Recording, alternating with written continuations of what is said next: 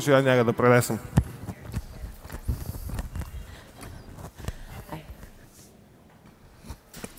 So, what is the metaverse? Right? What is the metaverse?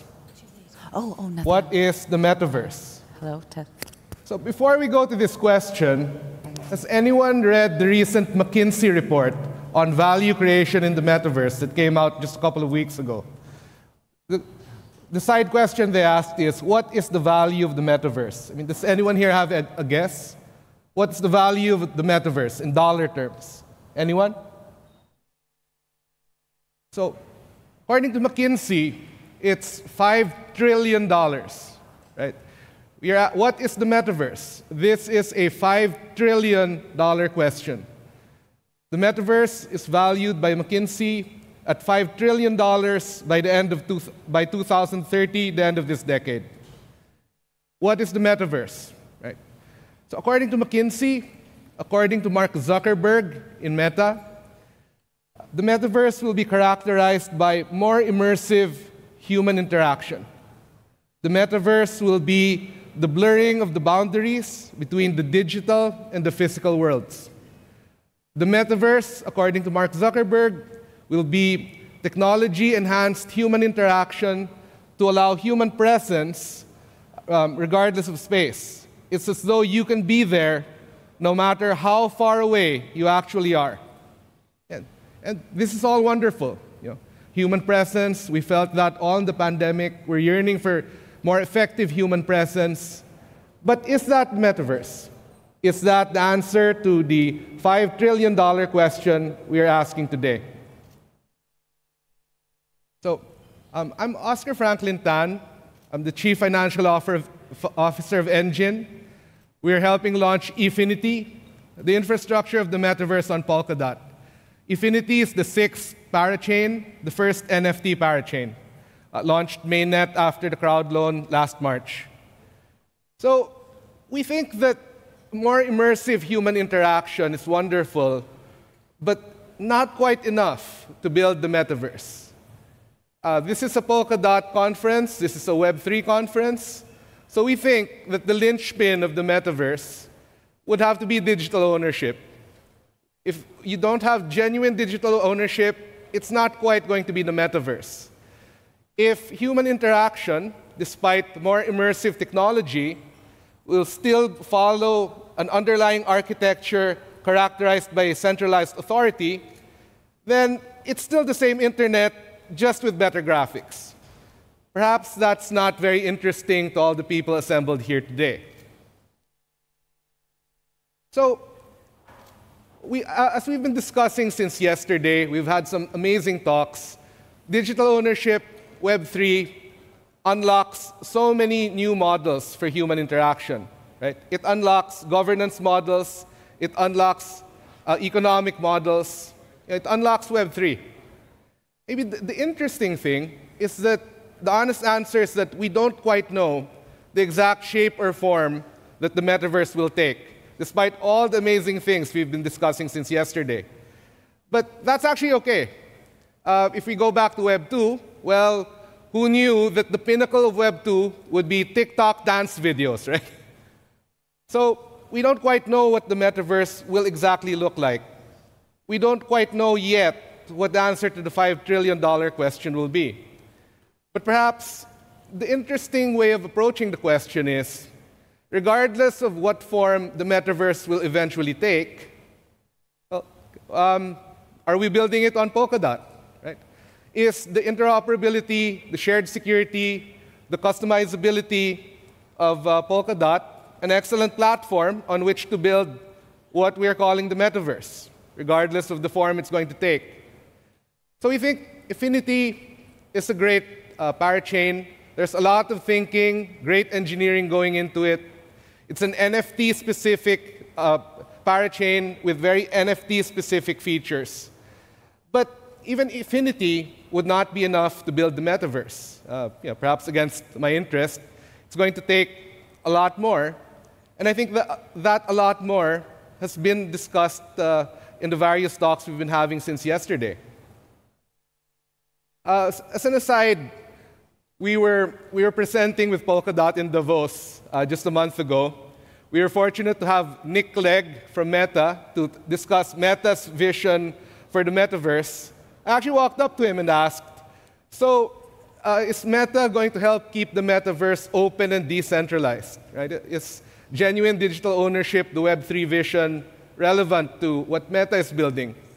My best recollection of what he answered was, it's in Meta's sincere commercial self-interest to keep the Metaverse open and decentralized, because otherwise, maybe people won't use it. Maybe users won't think it's going to be fun. Maybe people will feel it's not genuine. They won't be attracted to it. They won't go to it. So as I said, we're still not sure of what the exact shape or form the Metaverse will take. It's still unfolding. We're going to see how exactly it's going to be built. So aside from an open and decentralized architecture, right, we think that an emphasis on digital ownership should drive a broader vision of NFTs. So yes, we associate NFTs with nice pictures of apes. We associate NFTs with nice videos of basketball shots. But that's really just the alpha version of NFTs and the Metaverse. Right? We think NFTs can do a lot more. With Efinity, the vision would be that you need a chain that can help process NFT transfers by the tens of thousands per second. You know, Waldemar for Integrity was just alluding to this vision right before I got on stage. Right? So if you have this kind of vision, if you need to power NFT transfers by the tens of thousands per second, by definition, you're not having ultra-rare collectible NFTs. Right? There can only be so many million-dollar ape NFTs in the world, by definition, by sheer mathematics. So if we have that kind of metaverse, where you're thinking of tens of thousands of NFT transfers per second, necessarily you're using NFTs not because they're just rare, collectible, but it's because they're underlying a new layer of human interaction. You know, they're part of how we interact every day. So we developed a QR code distribution solution in Engine called Beam. Right? We can distribute NFTs by QR code. We can post a QR code physically, say put it right here on this podium. We can show it on screen. Everyone here can scan a QR code, get an NFT, just to say that you're here.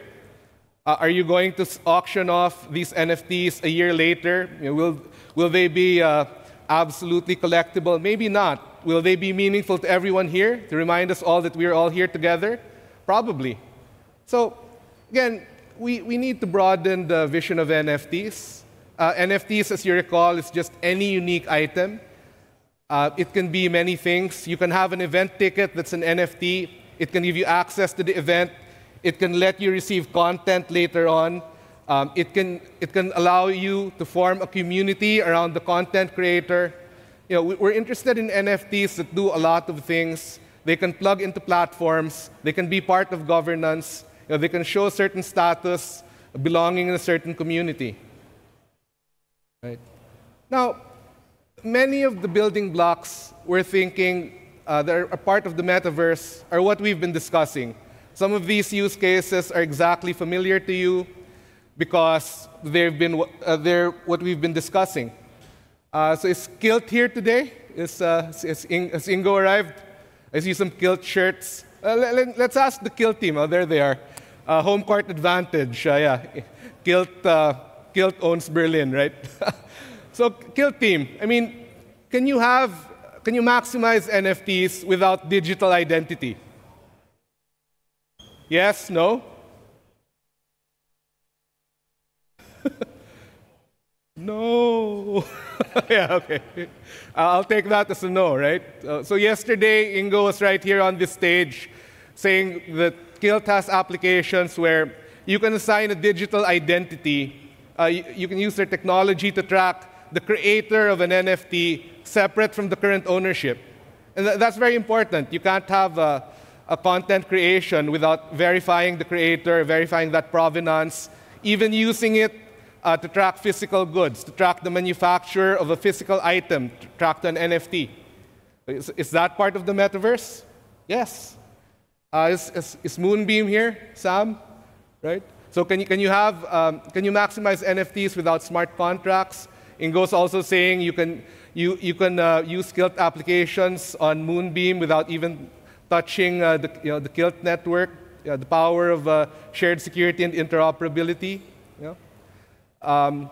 Robonomics, is Sergey here? All right, I see Sergey right there. So Sergey, can you maximize NFTs without connections to physical networks? Of course not. So again, right before I got on stage, we had Miroslav here saying that NFTs connected to IoT networks, right, will be a key innovation in fighting climate change. So is that part of what we're going to say is the metaverse? Yeah, we would think so. Actually, let me just pause here and shill my good friend Sergey for a while. So we were together in Davos, and he stole the show. I don't quite know if you can see it, it's a little small, but so he showed up in Davos, brought out his laptop, stole the show away from the presenters, and because if you look closely, right there in the center of the laptop screen is his robot dog, okay? We were in Switzerland, and he said, I have my team on the other side of the planet in California with a Boston Dynamics robot dog controlled by my Polkadot JS wallet, which is loaded on my laptop. And by the way, he let me play with it. So, can you have a metaverse without a robot dog connected? Can you have a metaverse without a city of robot dogs connected? So, Sergey from Robonomics said, of course not, right? So I can go on and on. Akala, is Dan still here? I saw him in the audience a while ago. Dan, are you here? Yeah, there's a really, oh, there he is. Great party last night, I heard. So Dan, can you have a metaverse without AUSD, without a stablecoin? Can you have a content creator economy without ways of paying people? No. By the way, Dan drilled my whole team to say that AUSD is overcollateralized and non-algorithmic. We've been saying that as our script for the last few weeks, helping the ecosystem. So I could go on and on, right? We could go through the entire room. You know what the answer is going to be.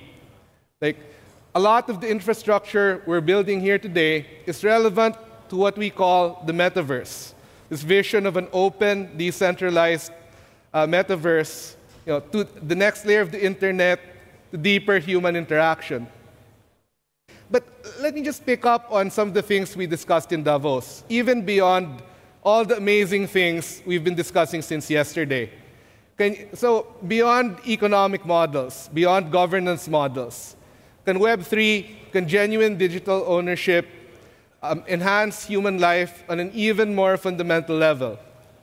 So in Davos, Dr. Gavin Wood, who we listened to yesterday, had a new challenge. Can you build a better social media using Web3?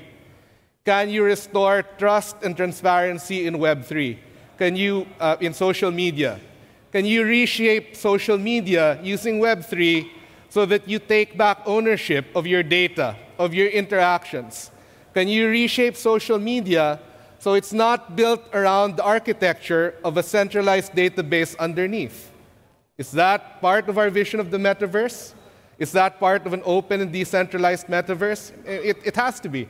That's human interaction on a more fundamental level than we've been thinking of before. We had Nick Thompson from The Atlantic lead a panel of very senior journalists at the Polkadot Davos event. Can we put truth on blockchain? Can we put truth on Web3? That's not an abstract concept, same as how Miroslav was not discussing Web3 and climate change in any abstract way, no. Truth in blockchain. Can you use NFTs and blockchain to put news reports, the source reports of news, pictures used in news reports on the blockchain, real time, to track the components of what goes into journalism? Can you use that to restore trust and transparency in journalism? So again, even beyond everything we've been discussing yesterday, this is talking about Web3 on changing human interaction in a much more fundamental way. And Oh, sorry, my team just really laughed at this, this photo. So Dr. Gavin Wood, Web3, social media, more genuine fundamental human interaction, take away the underlying centralized database. So again, just to sum up, sorry, my team asked me to say this. So I'm Oscar Franklin Tan, Chief Financial Officer of Efinity, of Engine. Like, we're helping launch Efinity, the infrastructure of the Metaverse and Polkadot, the 6th parachain, the first NFT chain. Right? We think that the Metaverse, beyond more immersive human interaction, has to be characterized by genuine digital ownership.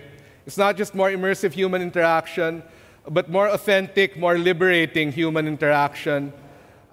We think that Polkadot, the shared security and interoperability, is a great platform for building it. We think we should change the narrative, right? It's not just building cross-chain interoperability. It's building the metaverse with all the components we've discussed since yesterday.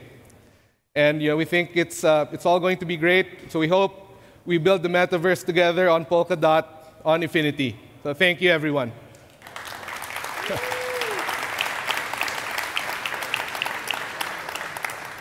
All right, we have time for one question here, and it is, what would you like to see people do in the metaverse this next year that maybe isn't created yet or been built yet? Honestly, we think we'd like to see people do everything on the metaverse. I mean, everyone wants to see work conferences go to the metaverse, right? You can have training events, education go on the metaverse. You can have recreation, social go on the metaverse. Waldemar already described how gaming is probably the first use case, a very natural use case for the metaverse. So yeah, we don't know, and we're going to see. So many people are building, so many institutions are coming in. We ourselves for Efinity have some announcements lined up. So the year is not even halfway through. Exciting, exciting. Looking forward to those announcements. Yeah. Wonderful. Well, thank you so much, Oscar. Thank you.